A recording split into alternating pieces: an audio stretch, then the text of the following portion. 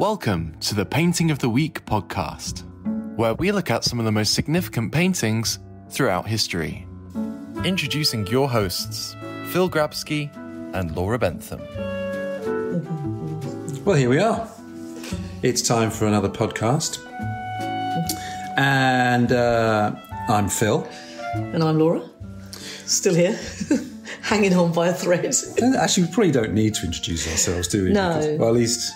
Well, no, I think we should. At least I can't... Yeah, I mean, I couldn't be Laura and you... Well, I mean, no, actually, okay. Minefield, don't say anything. Move on. Don't say anything, because you just had me a mug. Because I could be Laura. And I know you're Phil, and you're best friends with your cat, Larry. Yeah.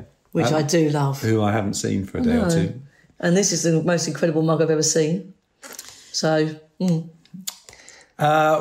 are... Because that was quite an abstract beginning, and that's quite appropriate, isn't it? Yes. Because we're going to talk about an abstract painting today. Les Demoiselles d'Avignon by Pablo Picasso. By way of introduction, one of our exhibition on screen films was called Young Picasso, a film I directed because of COVID, you lose track, but 2019. Yeah, definitely. Mm-hmm. And I guess it's kind of obvious that you'd want to make a film about Picasso, but you've got a couple of obstacles. You've got three obstacles with Picasso. Right. First obstacle is that there've been a lot of films made about him and you don't want to just repeat what everyone else has done. Second obstacle is that because he died within 70 years, you know he's going to be very expensive because of copyright. And the third obstacle is that when you start looking at his life, it is so remarkably full that you simply cannot do him justice in 90 minutes. Now, I've faced this problem before, Beethoven, Mozart, but even with those two, and it was really difficult. You know, you're cutting a symphony down to 3 minutes or an opera down to 2 minutes. But even there, both films are 2 hours, 2 hours 5, 2 hours 15. And at one point with Beethoven, we had a 10.5 hour cut. Oh, God. Was that because of the music? Yeah, because of the music. I filmed a lot of music for that. Anyway, so what I decided to do was to make a film called Young Picasso, because I think that often with artists, one of my, not discoveries exactly, but one of my conclusions after having made a lot of biographies is that people are pretty well formed by the time that they're 19 or 20. Right. So our kids, for example, I suspect that in 20, 30 years, their essential core character will not have changed that much. They'll have had plenty of experiences and, this could be wrong. Mm-hmm. But actually Mozart, Beethoven, Monet, I mean, I could go on and on. Pretty much a lot of their defining characteristics are there by the end of their formative years. And that's why it's so important to look at what has formed them. And that's their society and their parents and their education. And now in the case of Picasso, we obviously go a bit further. We go to 1900. What I did with Young Picasso was I led up to the painting of Les Demoiselles d'Avignon. And that marks, as far as I'm concerned, the end of his youth, the end of young Picasso. And how old was he when he painted it, roughly? Well, he painted it in 1907. And I have to remember... He was born... He was 26. When was he born? 1881. 1881. So, he's 26. Yeah, okay. I'm not quite sure the months, so he's going to be around 26. Yeah. Mm-hmm. And... he's been through something called the Blue Period, which has some beautiful paintings. But there are those that would say this is his first masterpiece. And it is an extraordinary painting, which is in the Met in New York. It's also interesting because it's one of those paintings that I know a good number of people who would look at it and go, oh, I don't like that. Oh, that's ugly. Mm-hmm. Oh, yeah, not for me. But again... as we've talked about on the podcast, give it a chance.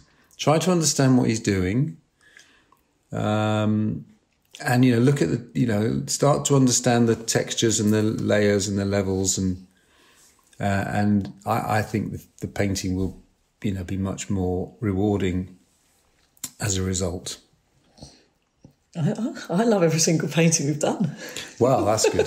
That's a good start. But that's only because I've never really looked at them all. So I'm not sure what I've done with my life. Well, I definitely haven't been looking enough, have I? Because I have been again to New York, so I must have walked past this painting at some stage in my life, if it's been there that long. sorry, it's not at the Met. What am I talking about? Yeah, I thought it was. MoMA. Oh, okay. At MoMA. Oh, sorry. All those people that have started emailing and texting in the going last... mad. Okay, no, I didn't walk past it then. That's handy. Sorry, it's at MoMA. Okay. Museum of Modern Art. Right. Which is indeed where we filmed it. And it's a big painting. It's the only painting on its wall. In fact, it's one of the rare paintings at MoMA, which is, I think it's correct to say that since they bought it, it has been hanging. Oh, so lovely. These galleries, sometimes they have thousands, maybe even tens of thousands of artworks that just never get seen because they just don't have the wall space. Sometimes they get bequeathed whole collections, or sometimes, for whatever reason. So from time to time, a gallery will do a complete rehang or a partial rehang, and some paintings come down or paintings come in and out of favour. This painting has been on the wall of MoMA since it was bought. I have to try and remember, but in the 40s, I think. And it's never going to come down. No way. Very unlikely. Yeah. Now, this one's a big deal, isn't it? Yeah, it's considered to be a big deal, and I think it probably is a big deal. Greatest artist of all time, I don't know, but he's one of them. Yeah. Enormously prolific. I mean, if you try to do a breakdown of all the artworks of Pablo Picasso, you are into the tens of thousands. When you make a film about Vermeer, well, let's talk about Leonardo that we did. 22 works that exist. Well, that's actually 22 paintings. Vermeer, 35, 36 paintings. So, you start thinking about Picasso, tens of thousands. Yeah, so we could probably definitely do some more of his paintings later then. And no question. And I mean, there was an exhibition at the Tate recently, which was just 1 year. Oh, okay. Of his life. Yeah, I never got to that. I would have liked to have got to that actually. I actually think sometimes, you have to allow yourself to think something isn't that good. Just because it's hanging on the wall of a gallery doesn't make it something you necessarily have to like. Well, I suppose, okay. So there's going to be one time I'm not going to like one, but so far I'm loving them. And actually, Faye did one, didn't he, based on the death of Marat?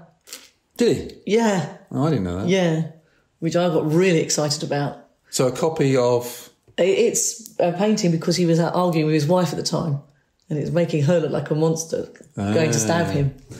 Yeah. Okay. So maybe we'll come back to it another time. Okay. Because when I was looking at all these things, maybe Google had heard me mention the death of Marat, because I don't ever talk about things like that. It just popped up. And it came up, yeah.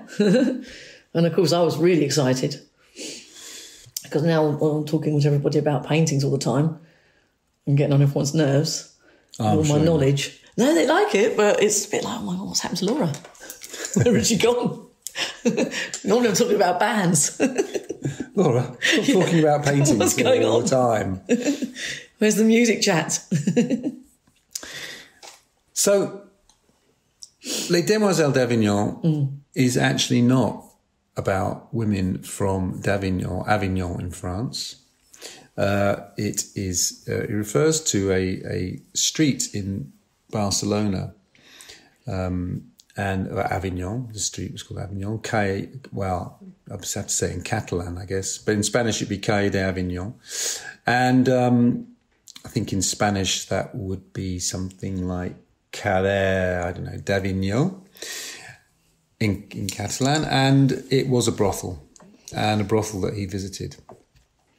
And these are the women of that brothel. Originally, it's one of the kind of interesting parts of this painting, there were, in fact, two male visitors to the brothel, but he's painted them out. Why do you think he painted them out? Any ideas? I think he painted them out because in some senses they get in the way of the story. Okay. Because all of a sudden, this way you have women who are confronting you very directly with their gaze. Mm-hmm. And I think if you've got two men who, with their backs to you, looking at them, then the connection between you and these women is somewhat interrupted. I also think that, as we're going to talk about, the influence, he suddenly became interested in Iberian and African art, partly because he went to a particular museum in Paris of African art. So those two masks that you see. Yeah. And I think he wanted this, he needed the space to kind of put that in as well. Jumping forwards a little bit so Picasso, there are three key cities in Picasso's life. So you've got Malaga, you've got Barcelona, and you've got Paris. Yeah. And that was one of the questions of the film, really. Why does this little kid born in Malaga, why him? Why does he become arguably certainly one of the greatest artists of the 20th century, if not of all time? And so we look at that in the film, and we look at what Malaga was. Very importantly, his father was an art teacher. And he was an artist, he was okay. But why that was important was that he was teaching in art colleges and he could always get his son in. Okay. So it was the beginning of Picasso's education. Now, it's so easy with these kind of great artists to kind of get fixated on them as older men or older women. And, imagine that it was all predestined that they would end up where they ended up. Obviously, it's not true. And the young Picasso, the young kid, he had an absolute passion for it. But he realised very early on, and his father influenced him to realise, helped him realise, that you had to study. Right, okay. Now, if you go to the wonderful Picasso Museum in Barcelona, it's fantastic. There are lots of paintings in there that he did as a young man where he's copying other artists. So he's gone into the Prado, for example, in Madrid, and he's copied a Velázquez as carefully as he could. So it doesn't look like a Picasso, quote unquote. He's trying to work out how Velázquez painted. There's a copy of a Van Gogh, for example. Right. So he's learning his craft. Right, yeah. The first time, really, when he starts to go for it on his own, is the so-called blue period, and then there's also a rose period. Even there, he's influenced by other artists, other Catalan artists. But every artist around about the 1900s wanted to go to Paris. Right, yeah. So famously, Picasso and his friend bought themselves these two brown corduroy suits, got on the train, probably third class. It wasn't first class. Turned up in Paris, the Gare d'Orsay, which is now the Musée d'Orsay. But they were just two of hundreds and hundreds of artists that wanted to become famous. Now, he had very little money. So the reason they all went to Montmartre was that it was really cheap. Mm-hmm. Picasso lived in this extraordinary place, which was on the side of a hill. So you walked, it's like one story on one side, but then it was like, I can't remember how many, 3 or 4 stories on the back. Okay. It was almost like on a cliff. On a bluff kind of thing. Okay. But it was a ramshackle old wooden place where the water was outside, but that was where his studio was. Yeah. And there were other artists there, and all sorts of people were coming and going. They would sometimes watch more famous artists walk up the street, and they would kind of, almost, catcall them. You might have Monet walking past, or, and they might just take the mickey out of him or something, or Manet or something like that. As you do. But also throw a bit of paint at him. Yeah, they would throw stuff. A little brush. But also he bear in mind that he couldn't really speak French very well, so it was like a Spanish community. Oh, okay. But in this studio, which was pretty ramshackle, and we have an account of it, jumping forwards to when he's painting this picture, he paints this picture, and he doesn't let anybody in. It's really it's a big canvas, and it's very, very daring. It's very modern. And when he finally lets people in, who are other artists and critics, people he respects, most of them think it's absolutely dreadful. Okay. So this is completely different from anything else he had done and anyone else had done? I think you can see elements of it, but pretty much it is a rupture with the past, yeah. It's amazing. I mean, 1907, so Monet's still doing his water lilies. Because there's no real detail, is there? Like on the figures and things. He's just gone for it. Well, he's getting into this idea of what's the minimum amount of information you need that would depict an object or a person. And do you know why he did that, though? Why? Minimum? You don't know? Well, part of it is just exploration. And again, he is working off the bat. He's very influenced by Cézanne. He's very influenced by Renoir.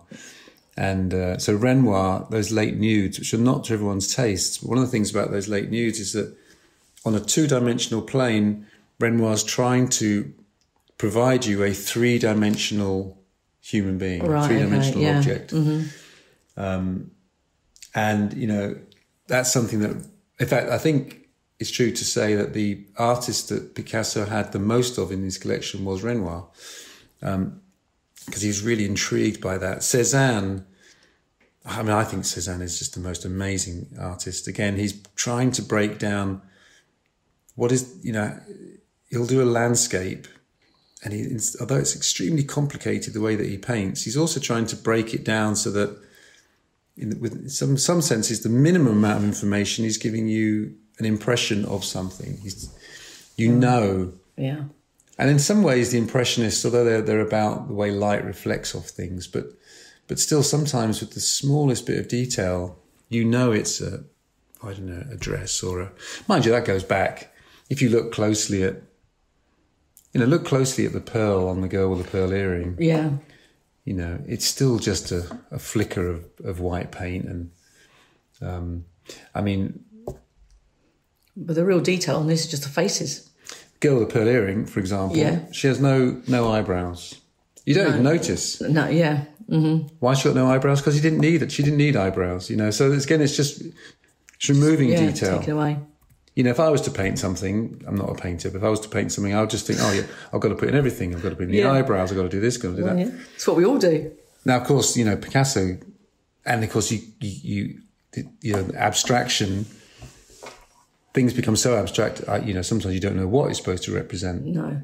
But here you still just about get, don't you, that it is 5. Yeah. You can imagine the reaction from the traditional conservative world of art. They've been, what is this? 100%. Mm-hmm. This is, and you can argue it is very ugly.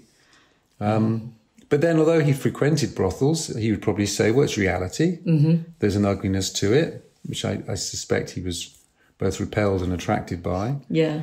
Their faces are devoid of emotion, though, in some respects. Yeah. If I tried to paint a painting like this, I'd make a right old mess of it. I could never do it. It's brilliant. You're certainly not romanticising it or making you think that those women were you to go to. They're not. No, must be. There's no affection in this. This is a business transaction. Yeah. And they're doing it because they really don't want to, but they have to. Yeah, exactly. Every day just getting up. But of course, I guess, here you got, on the left-hand side, you got that curtain. I think somewhere I read, actually, when you went in the door, there was a curtain you went through. And you had to try and work out whose arm is whose. And do you know why you put the masks on those women and not the others? Is there a reason? He went to, and it's still there, actually, trying to remember the name of the museum. On the Seine, there is a wonderful, wonderful museum of African art. Oh, okay. And he went in there and he wandered about, and he was looking at these, looking at African art, but including masks, some of which were hundreds of years old. And it's one of those moments when an artist thinks, do you know what, I know nothing. Yeah, okay. I mean, or everything I know has been done before by people I've never heard of. Right. And I think he just thought, I'm going to represent that. Yeah. And the skill of these African artists. But the thing about those masks is, again, sometimes they're very pared back. So it's an eyebrow, not an eyebrow, a forehead, a nose. But it's got everything there. You obviously know it's a face, but it's got emotion, it's got power. Those women had to put those masks on every day to do what they had to do. And I think there's an element of that. If you put a mask on, it's just the same face every day. Oh, they're so good. I really love this. The Ethnographic Museum, that's what it's called. Okay. And definitely worth a visit if you ever go to Paris, just to wander through there. I'm never going to come out of a museum when I go in. No, I know. I'm going to be a nightmare. I'll have the headphones on. I'm going to be learning everything. This painting was actually hidden away. Oh. The reaction was because so it was bad. so bad. Okay. The reaction was so bad that he rolled it up. And I think there was one, I think it came out once into somebody's studio. And it's, I'd have to check. But so he rolled it up and put it to one side and then sort of went back to doing... Imagine that's quite hard to do if you've just suddenly come out with this one and then think, oh, okay, I better go back to do what everyone likes. Well, he carries on working in this kind of abstraction way, and there are famous paintings that come up, the guitar and I mean the thing that I really do admire about Picasso, and we worked with and filmed in the Picasso Museum in Paris. That is a fantastic museum. And what's so impressive is that every room that you go into, you're moving through his life chronologically. Yeah. He's constantly reinventing himself. Oh, right. Okay. That's what I find most impressive about him, is that he is just, even when he's having all the different affairs and the children and the wives and the this and the that, and he's having his picture taken and he's having but he is constantly absorbing stimuli, which he then puts into his paintings. Yeah. He never stays still. And sometimes he's producing 1 or 2 or 3 artworks a day. It might be painting ceramics, it might be a canvas, it might be a drawing, it could be some kind of sculpture. Hugely prolific, and one mustn't lose that when one starts, getting a bit distracted by the biography. Yeah, he had quite a life, didn't he? But yeah. So this painting wasn't. I'm sure it's at least 10 years before it's actually exhibited, when anyone sees it. People still talk about the fact it was very influential, and I've wondered about that. If a painting's rolled up, how can it be influential? How long do you think it was rolled up for? Well, a good 10 years. Oh. But what I'm told by historians that I interviewed for the film was that although it wasn't exhibited, artists would have heard of it and would come by the studio. And if you got Picasso when you had the time and you showed him a respect and an interest, then he would show it to you. Oh, okay. And artists would think, well, that's really interesting. So it was one of his favourites. Yes, it was one of his favourites. I just love the faces. It's amazing, isn't it? Someone can just flick the brush and then suddenly the face is, it's perfect. It's void, not really a lot of emotion, and yet loads of emotion as to how hard it must be to do that job every day. And I just like the ear, like the ear there.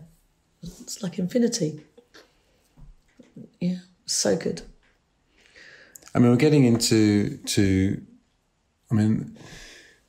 isms can be a little bit off-putting in art.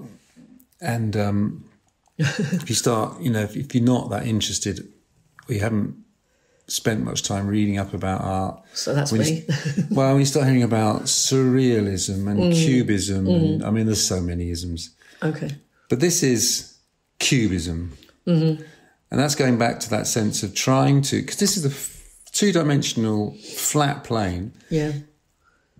Trying to create without, breaking all the laws of perspective in one sense, but also trying to create something which feels like it's got form. And also, what's quite clever, what they do is the idea that you bring different, if you imagine looking around an object, but then bringing different parts of it to the foreground. Right. And what it's asking of you as the viewer is, you as a viewer have to start to try and make sense of this yourself. You have to do some work. Now, I really like this. I think one of the things that gets forgotten sometimes in the looking at art is the role of the viewer. There are three parties involved in any artwork. You have the artist. We always talk about the artist, and more these days, the genius of the artist. There is the painting itself, and sometimes human forms are represented, so you've got clear kind of biographical characters. But what tends to be forgotten sometimes is the role that the viewer plays. Someone like Picasso never forgot that somebody would be looking at his painting, and he's making you work. Now, in the same way, when I make a film, I'm so conscious, in fact, maybe sometimes over-conscious of who is it that's sitting to watch the film? What do they know already? What do I need to explain to them? Yeah. And the trouble is you can overthink it because, even in an audience of 100, 100 people arguably are all different and have different levels of understanding. But whereas in the past we've talked about how artists learnt about the way that the human eye works, or learnt about the way that we respond to colours and colour combinations, what Picasso is exploring is how your brain will make sense of what at first glance might seem quite randomly, kind of a random assortment of limbs and faces, and if you were to see any of these people for real, they would look obviously very strange. Mm-hmm. But your brain starts to make allowances and starts to understand. But you have to look. I mean, if you look towards the bottom, you've got that leg down there, that leg that's kind of at a diagonal. You have to think, whose leg is that? Mm-hmm. The hand at the top, which seems rather oversized. Well, whose is that? Is it the second woman from the left? Well, no, it can't be. So it must be the first woman, and that must be representing her opening the curtain. But I mean, I don't think you could actually physically get your hand into that position. No. Well, no. Be it a push. No. The woman at the bottom right, she has her back to you, but her face is. Yeah.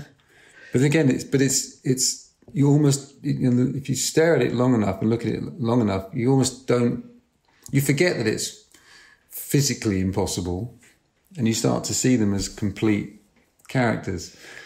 Is it meant to be flat? Is that what he was trying to get? Because with no perspective. Because if you actually do look at that woman in the background there, she looks like she could now be behind the curtain. Well, now we're starting to look at it. Now you've told me to. So now, if you start looking at it, then maybe she's behind another level of curtain. Yeah. And woman in the middle is clearly standing behind. I mean, there is Yes. She's slightly smaller. She's slightly behind the shoulder. And you have there's a little bit of classical work going on there. You've got, if you look at the bottom, you've got a triangle. Yes. And then you've got actually another triangle above it with the knees. And then you've got another triangle. So there's only like 3 pyramids, 3 triangles. You've got another one going up. You know, you've got this curtain, bottom left, you've got a line. Yeah. Goes up past the woman's hip. And then you've got almost, as we're looking at it, the right side of the second woman, up. And you're right to the top on that arm. And then you come back down the other side. So there's a lot of pyramids and triangles going on. There are triangles within triangles. Look on the right-hand side. Look at the way the woman's arm is painted. Yes. Of course, it's one of those things, I'm sure you've seen some of those artistic... You know, we think that blue triangle on the right-hand side, our brain is telling us that is something seen through that arm. Yeah. And the only reason we think that is because in real life, it's the kind of thing we see. But actually, that isn't in the painting, because it could be the other way around. Mm. The blue could be on the surface and the white and the pink could be behind. Yeah. But our brain's saying, no, it can't be that, because that must be an arm and that must be behind the arm. So again, Picasso's thinking this through. He's thinking what the brain understands. It's amazing, isn't it? I sound really stupid now, but it's amazing that he's painting that and all the time thinking all these things. Oh yeah, all the time. And painting and overpainting. I mean, this is I'm sure much worked. Yeah. Those faces, do you think that one was, the one right at the top right, was overworked? And then just... Yeah. But I mean, look how he does that painting far right. Yeah. That woman far right. Mm. I mean, there's barely any reality to her physicality at all. No. It's all sharp, it's triangles and diamond shapes and lines and... Yeah.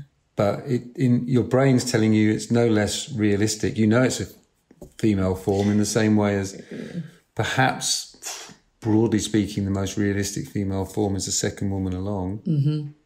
It's got some curves to it. But even there, who's got a waist like that? And come on now, Phil. Well, what are you saying? Certainly not me. We're beach body ready. Oh yeah, I did bring cheese scones Not today. after that cheese scone, yeah. Only because I let you down the other day. I didn't have any pastries. Oh, well, I think it's fabulous, this picture. I love it. I'm really taken with it. And you always say to me, where do your eyes go? First of all, I haven't got a clue. I tried to write it down, but I just couldn't work it out. Do you know where yours went? If I close my eyes and open them... Yeah, in some ways, actually, I find that's part of the difficulty of this painting, is that it is kind of confusing and you don't know where to look. And maybe there's even an embarrassment, because of the subject matter, which maybe maybe you don't know, but certainly it's female nudity. It's not, it's almost aggressive in some ways. Yeah. But where do I look first? I don't know. Maybe the face of that central woman. That I find that's very. But then because she's confronting you. She's almost daring you to look. Oh yeah, I see what you're saying. Which is then funny with the women with the masks, isn't it? Yeah, the masks just really fascinate me. I must say, the first time those on those two. Yeah, the first time I looked at this painting, I found those masks because I didn't understand what was going on. Mm. I found the masks difficult, actually. I didn't get it. And I found I didn't realise there were masks. I just thought that he really deformed the way that he's presented those two women. I mean, there could be anything underneath. One could be really, really happy, lady at the top. I don't think she's going to make you a cup of tea today. Do you? I don't know. I don't know. All I know is the next time I go to any kind of art gallery, I'm going to be a new person. But this is it's quite... I'm going to stop and look at all these... I'm never going to come out. I'm not. I'm going to be in there for hours. Or pick 5. See, I don't think Picasso was always a terribly nice human being. And actually, when you read his biography, artists are something... People sometimes make excuses for artists, but... his treatment of women was pretty awful, and there are some terrible stories. Not least at this period when he gets one woman pregnant and encourages her to have an abortion, and it's all very unpleasant, really, the whole story. Yeah. And he'll be with his wife, and then he'll come across a young woman that takes his fancy, and I don't think you can always excuse him. God, he was a great artist, and he needed this, that, and the other. But nowadays, would we buy his paintings then if he was like that? Probably not. I think broadly speaking, if the women concerned are over 18, then no one minds, or they turn a blind eye, or whatever. Yeah. I think where it's problematic is when women are under 18. Yeah. So you have someone like Gauguin, who is a problematic painter because of, his relationships with younger women in Tahiti. But so on the one hand, you have Picasso, who is throughout his life highly sexualized, misogynist, badly behaved, in my opinion. This is all in my opinion, of course. But this painting is very interesting because the way that women have been presented in art in the hundreds and hundreds of years before this, they are, there for the male gaze. Yeah. You don't often have women that are standing there confronting you, saying, "This is who I am, deal with it." Right. And I think that's part of the discomfort that people felt in front of this painting, which was that you had women saying, "Okay, this is reality." If you want a business transaction, there's a business transaction to be had, but I'm not subservient to you. Don't mess with me. That's a key part of this painting. Now, Barcelona in the first decade of the 20th century was an amazing place to be, and you can't deny that the drinking and the prostitution and all the different people coming and going on ships and trains I mean, it was an extraordinary place. There were many artists, all trying out new things. It was a hotbed of political thought, which ultimately fed into the dreadful 1936-39 Spanish Civil War. And again, I think Picasso captures that. Not for him, a young woman and a child walking through a field of poppies, or it's much edgier than that. Yeah. And I think while they were desperate to get to Paris, that was the centre of art, and they were extremely influenced by what they saw as revolutionary art in terms of the Impressionists, but the subject matter is changing. Yeah. So would that be then one of the first paintings, Cubism? Yeah, I mean, this is the beginning of Cubism. Okay. And people would say that is kind of the one.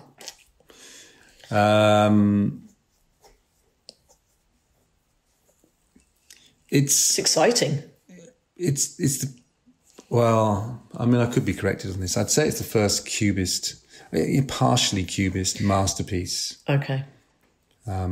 Even though, as I say, it's not really displayed until it gets, properly displayed until it gets, it's almost 30 years later before it gets to MoMA. And once it got to MoMA, then that was it. Yeah. It's up on the wall, and it's staying up on the wall. And did everyone go crazy then? Or had there been a build-up to it? Because people would have heard about it then. That's a good question. I can't remember what the reaction was in New York. It must have been good enough that they've kept it on the wall. Yeah, true. Change it round. And certainly people have talked about it being, one of the most influential paintings of the 20th century. I think you can make that argument for another one of Picasso's too, which is Guernica. So again, if you look at Guernica, which is this extraordinary painting that he paints when the German Air Force bombed the Spanish northern Spanish town of Guernica in 1936. Arguably, I don't know, some would call it the greatest anti-war painting ever. But again, it's not realistic. No. It's there's this, you can see the line from this painting to that painting, which is, almost 30 years later, where, you have to look hard at the painting, and then you'll see, the screaming woman or whatever it is. It's a complicated painting that you need to look at. Okay. I need to do that one. But again, you can see the lines going back. But just as, even though you might not make an immediate connection between the Impressionists and this, there are clear lines. He's also, it's always worth remembering, he was a very, very good artist, Picasso. Oh, he's amazing. So, I mean those paintings, I love the ones later on, the Dora Maar and all that. Yeah. I love all those. Yeah. They were the ones I didn't know, of course, as always, but definitely have seen.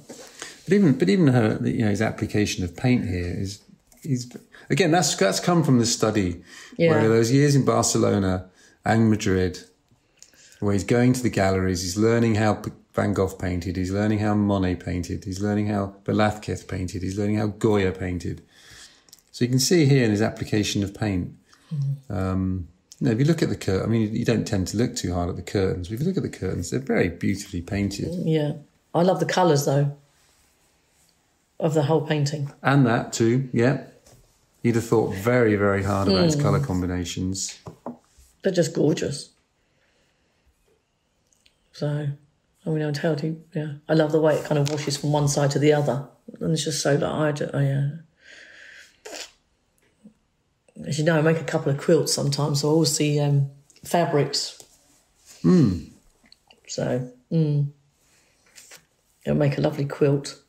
You picked out some shapes and found those colours. Yeah, I mean... So it's definitely one to make a beeline for. Actually, talk about colours, it's quite interesting. In MoMA, the way that it's hung is on the left-hand side, you've got the windows onto a street, throwing in some natural daylight, which is blue in hue. On the right-hand side, it's all the light from the gallery's own light sources, which has a more orange hue to it. So actually, and it may not notice with your own eye, but certainly with a camera, you can notice how there's kind of got a blue hue to the left and an orange hue to the right. And in a way, it just adds to the painting, just adds to the energy of the painting. So someone's really thought that out as well, then? No, I think that's just by chance. Oh, really? I don't think they've thought that out at all. Stroke of luck, then. But I mean, here, clearly, that, the colour combination, I mean, orange and blue are obviously a colour combination that people often work with. If you're a bit bolder, you might go for reds and greens. And also with blue, broadly speaking, and Leonardo is a good example of this, blue is felt to depict distance. It kind of recedes into the distance. And you'll find that artists tend to use reds in the foreground and blues in the background. And again, that's probably an understanding of how our brain works, that maybe when we see something on a flat plane, that actually something that's red jumps out at us and something that's blue sits back. So you'll notice with Leonardo, you almost don't notice, but with Leonardo's paintings, the landscapes in the background, and they often are more in the background than this, are a pale blue. But it means you think, it feels like it's going back hundreds and hundreds of metres. Okay, well, I'm going to write that down then. So Monet, Claude Monet, for example, fascinating. I mean, when he planted, what I love about Monet, because he was a gardener as much as a painter, so when he plants his gardens in Giverny in the autumn, he's bought all these various bulbs and flowers and he knows what colour they should be, but he plants them colour-coded. And broadly speaking, Obviously, there are exceptions, but broadly speaking, he'll have the pinks and the reds to the foreground and the blues to the background. I once suggested this to, my wife Amanda, that we should, when we sit on the deck of our house, and we're planting, we're thinking about flowers and plants in the garden, we should have the reds and the pinks closer to us and the blues in the distance. So here... Well, you've done all right then, haven't you? Because if you look outside your window, there's a lovely pink clematis, which I said about today as I walked in. But now I know why. But look at this painting. Yes. Your brain is telling you, isn't it, that the orangey pink of those ladies is in the foreground. Yeah. Okay, now close your eyes, start again, and look at it and imagine that the blue is in the front. Okay. And all of a sudden it gets kind of strange. Yeah. If you imagine that's in the foreground, and the women are... it just doesn't work. No. It doesn't make any sense. Oh, Mum, please, my brain's on the same page as yours, Phil. I feel good today. And I mean, if you imagine that if it wasn't those kind of shades of grey and blue, imagine if you'd done that as, I don't know, a bold green or a yellow. And in some ways, of course, that you could argue that would be more... Actually, that's the next step. Yeah. Where you start really playing with things. Or just doing complete blocks of colour. So you still... these artists, they kind of move... I mean, this is a jump, and everyone says, most significant painting in the 20th century, blah, blah, blah. But still, you can see this is the start of a progression where you end up with blocks of colour. You end up with Mondrian, for example, or Howard Hodgkin, or, whoever, where, that blue area between the third and the fourth and fifth ladies is just one flat plane of yellow. Right. And maybe up here is and then it starts, we got these planes, and then maybe it starts becoming just squares. And I mean, it's now, there's no reason why anyone should like this painting. When we interviewed the curator for the film, she was absolutely brilliant. And she said, look, whether you like it or not, just look at it. Try to understand it. And even if you have a reaction to it, that's good. But don't ignore it. Right, that's brilliant. I love that. I think that's probably a good place to conclude. Whether you like it or not. And I know plenty of people think... I was going to say, what do most people? Most people, do they like it? Do you know? Or... It's hard to, I don't know most people. No, that's hard true. to answer that. I like it.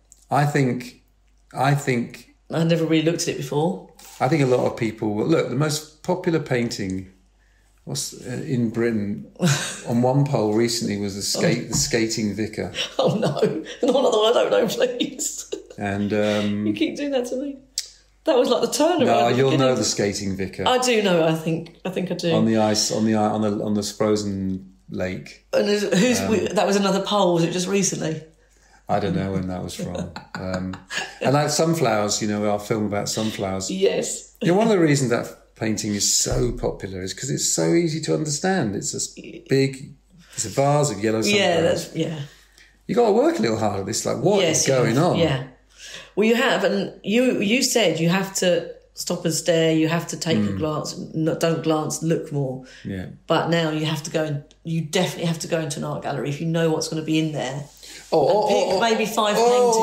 Or see it in a film. Obviously see it in a film. No, but if you do your film first, 100%. If you pick 5 paintings now before you go into an art gallery, definitely, and try and know some stories. I think you can't go into the National Gallery and I've definitely not done the right thing. I've definitely not done that in my life. I think you go and you pick 3 paintings. Yeah. But listen, I'm working with a guy now who's really interesting, who is an expert on one particular painter. And he will sit in front of that painting for an hour. Really? I'm too fidgety. I couldn't do that. No. But he will look... So talking to him about a painting is absolutely fascinating because he's seeing details and relationships between details, and he's seeing things which you only get by looking really, really hard. And he's talked to me about certain paintings 5 times in the last month. Oh, wow. The same painting, and it's so much detail, but totally, I totally get it. And you just realise, in this particular case, how hard that painter nothing is an accident. No. And it's absolutely fascinating. Now, sometimes a painting should just bring you immediate pleasure. Yeah. You know, no one wants to work. But this is... Like you said about the sunflowers. Just look at the sunflowers. Yeah. Lovely. So the sunflowers can work on so many levels. It can just be... And Picasso, Van Gogh knew this. It could just be a nice picture to brighten up a wall that his mate Paul Gauguin could enjoy in his little bedroom in Arles. Or it's a painting that tells you about the history of flowers and their relationship with painters. Or it's about Van Gogh's own biography and how he's trying to find optimism and energy and light and, you know... Yeah. I'm in a new world. I really am. So, anyway, Picasso. When you said about doing this, I didn't know I was going to be anywhere near this. No, so it's so good. There's so much history involved too, isn't there? Yeah. I don't know what I've been doing all my life. Not looking at paintings for sure. Well, I bet that guy must be so interesting though. If he sat and looked at so many paintings. Trouble is I forget names about everything and stuff like that. That's so annoying. We all do. Okay, good. Oh my God, yes. Okay. But that's the thing. To go to a gallery and just think. I mean, it involves a bit. It's like anything. If you put a bit of work in, you get more out. So if you think I'm going to go to, I don't know. I'll tell you a really good gallery in London. If you're in London, is the Wallace Collection. That is fantastic. I mean, it has a famous painting, The Laughing Cavalier, but there's plenty of others. I mean, it's got everything. It's got armour and amazing. It's just got so much in there. It's a real treasure chest. Yeah, wonderful.